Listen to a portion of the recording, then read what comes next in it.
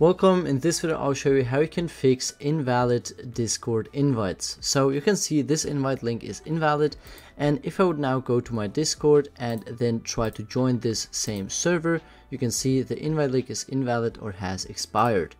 So there are two things that we need to be aware of. So if you find links like this and you want to join Discord servers and you see invite links like this, then unfortunately you cannot do anything because this invite link is not active anymore.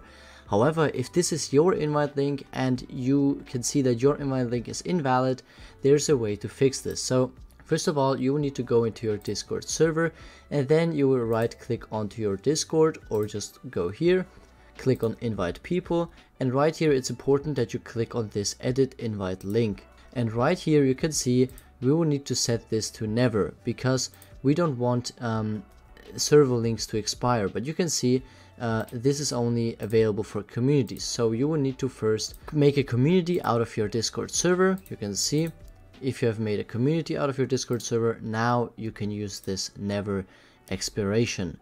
Here the maximum number of users, I would also set this to no limit, because if you have these two, then this means that this invite link will never be invalid.